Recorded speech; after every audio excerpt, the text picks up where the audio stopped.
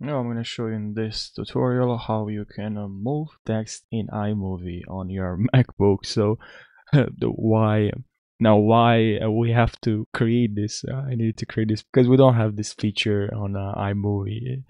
I mean, this is free software app or whatever you're gonna call it, app on your MacBook, but it's just that it's very annoying that you don't have this on your default.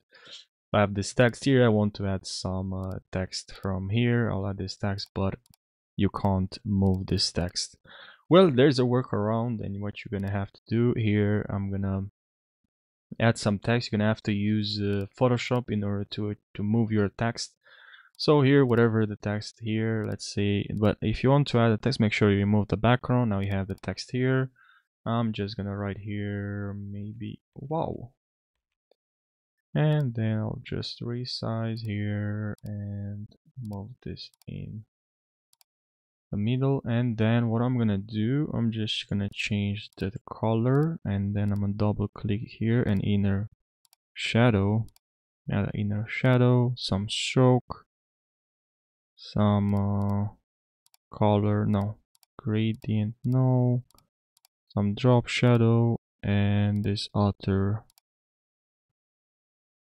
glow. And now I'm just gonna go to file here, export as, make sure here you select PNG and transparent. You have this checked, and then you click on export, and then you click on save, and you click on replace, and then you go back to iMovie.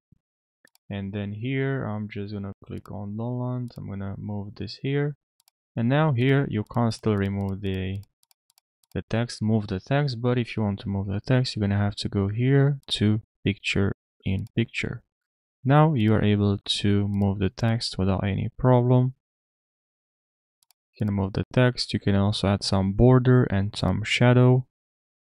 So yeah, that's the workaround I found for this problem. Now this is not a bad editing software. It's pretty good, but this feature is kind of a needed feature that should be already here.